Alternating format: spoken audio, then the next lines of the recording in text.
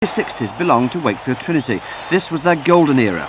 Hull were again the opposition, but they had no answer to the likes of Neil Fox, Eric Turner and so on. Unquestionably, some of the game's greatest players.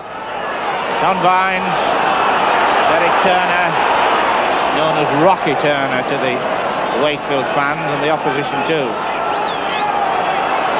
Albert Firth, number 11. Eric Turner, long one to Vines. Jerry Round coming up to make it, but he didn't. And he's strolling, running through. And it's a kick and it's a chase for the ball. Can he get it? Nana Lafi's chasing him. It's a try! It's a try! Well, what a wonderful opening for Wakefield. What a great try for Ken Rollins. Titus Stan Cowan. Stan Cowan going under the post. Under the post for the try for Stan Cowan.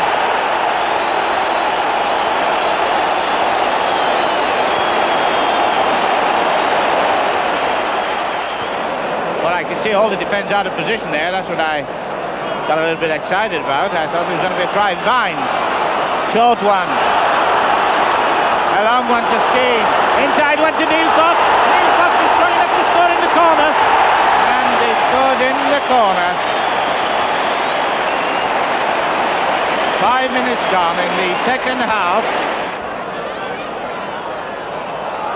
Long one to Skeen. Alan Skeen, the Springbok centre, is looking for support. He's got Neil Fox outside him. He's going on his own.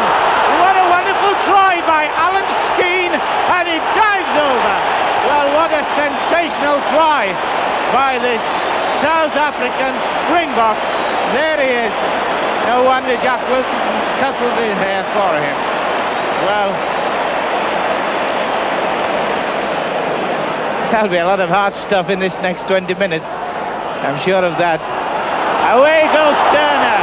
He's got in support of him. He's got Holiday chasing. 15 yards to go. 2 yards to catch him. He's over.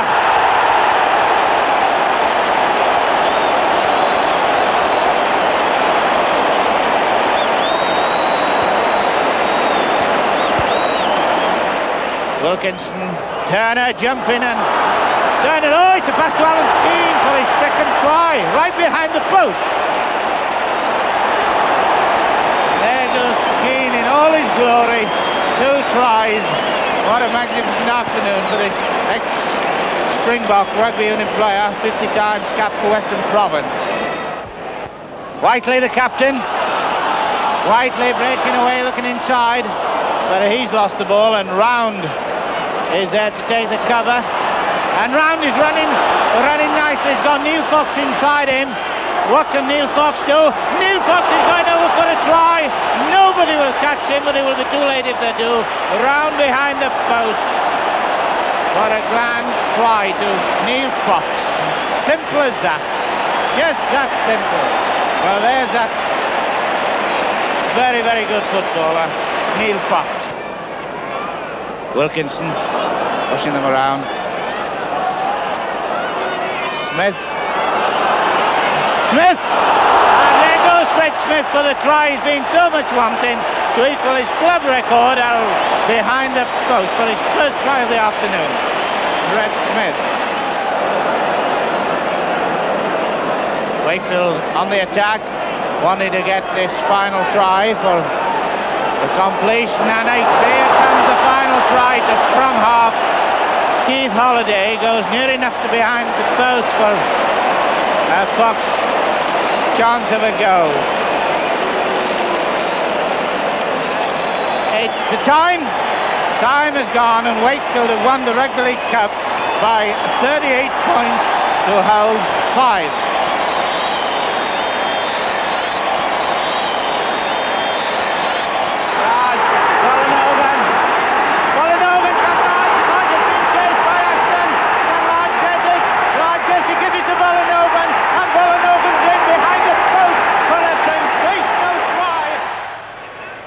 By 1962, when Wakefield Trinity faced Huddersfield, Eddie Waring was well established. His style of commentary brought the game a national audience and appreciation. And still the ball is being moved, and Fox is going to have a drop. Fox is going to have a drop. Goal! Wakefield are going to be worried without Derek Turner. Oh, well, Wakefield is hurt. He's got one man to beat. He does. Oh, he does! Fox is going in. He's driving to the corner. He scored! He scored!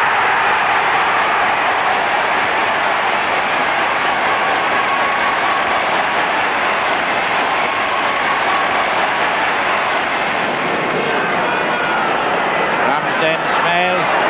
It's just Smales is going on his own. Smales is going to score. He scored.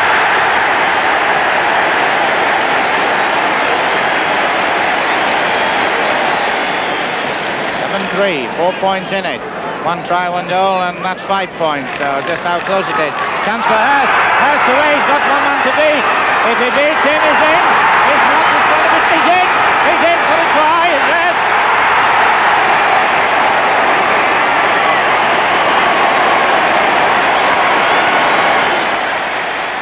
For Trinity's captain, Derek "Rocky" Turner, a proud moment. And at this stage of the game's history, Trinity seemed to be setting the standards, and with players like Ian Brook, Bob Haig, Berwyn Jones, it was hardly surprising. Trinity